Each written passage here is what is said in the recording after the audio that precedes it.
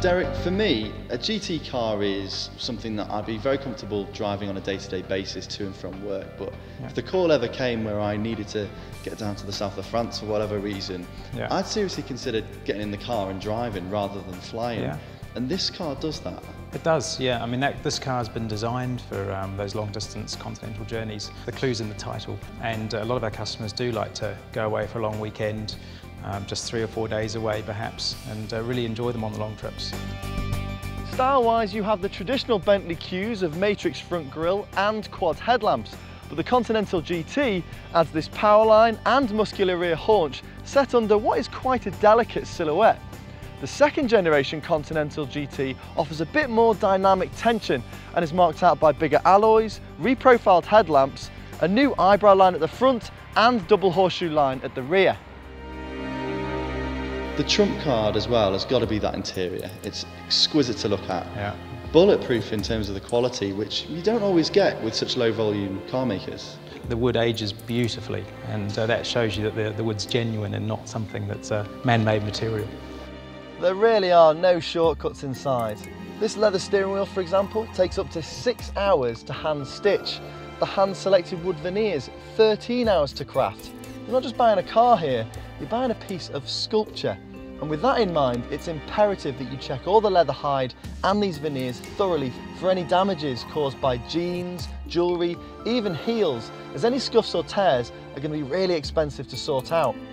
Quilted leather is a must, but if you're going for dream spec, then you do really well to find a car with the upgraded name stereo, which would have set the original owner back £5,000, or carbon ceramic disc brakes another £10,000.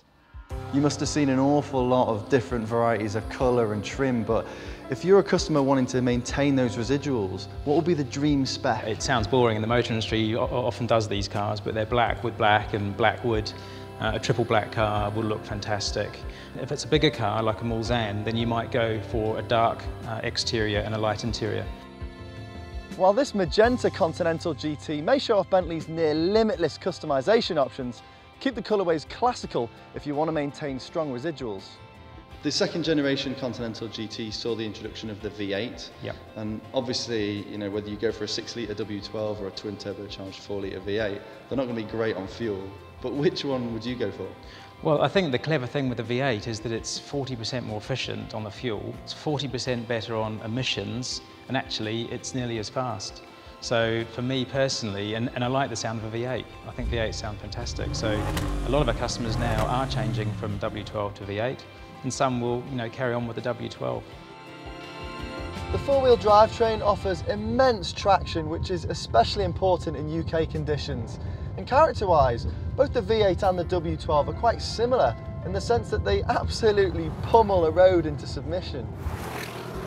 How long do those tyres last? Well, tyre wear is quite good on a Bentley because they're four-wheel drive. I mean, a lot of cars, at this end are two-wheel drive obviously, so that you do chew out the back tyres, but you find quite even tyre wear. You're talking around £350 per tyre, which is not unreasonable, and you're probably going to get, some people will be getting 8,000 to 10,000 miles out of a set, so it's actually not too bad. With regards to refurbishing wheels, you can't refurbish every wheel.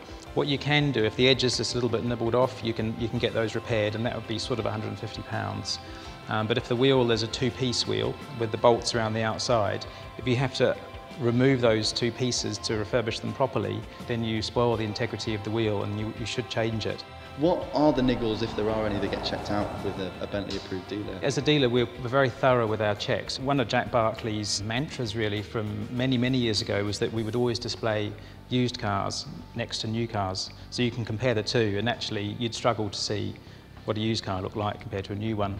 When you're spending so much money on a car like a Continental GT, I guess it's imperative to keep the car within the dealer network and go with an approved Bentley. I mean, what do you guys offer over just a non-official Bentley dealer? It's really down to knowledge and using original parts. We have the Bentley approved check that all Bentleys go through, and then we also have our own checks. I mean, especially in cars in London, things like leaves can get blocked in drains, and so there's extra things that we do.